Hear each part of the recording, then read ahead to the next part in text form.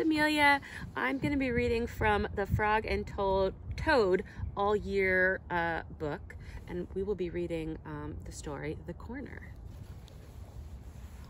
So it starts like this. Frog and Toad were caught in the rain. They ran to Frog's house. "I am all wet," said Toad. "The day is spoiled." "Have some tea and cake," said Frog. "The rain will stop, and if you stand near the stove, your clothes will soon be dry." "And I will tell you a story while we are waiting," said Frog. "Oh, good," said Toad. "When I was small, not much bigger than a pollywog," said Frog, "my father said to me, 'Son, this is a cold gray day, but spring is just around the corner.' And I wanted spring to come. I went out to find that corner. I walked down a path in the woods until I came to a corner, and I went around the corner to see if spring was on the other side." "And was it?" asked Toad. "No," said Frog.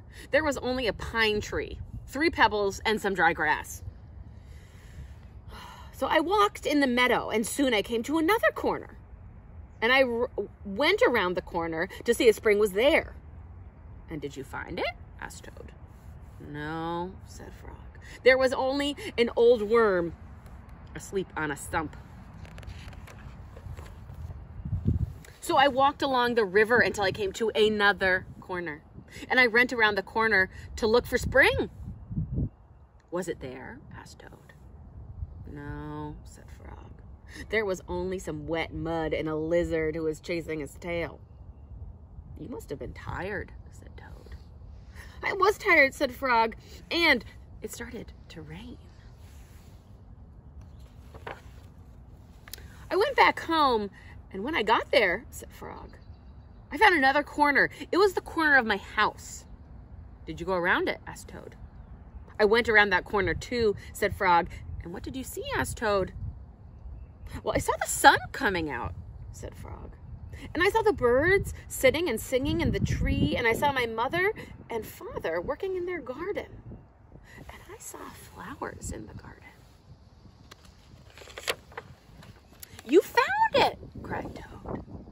"Yes," said Frog, "and I was very happy. I had found the corner that spring was just around. Look, Frog," said Toad.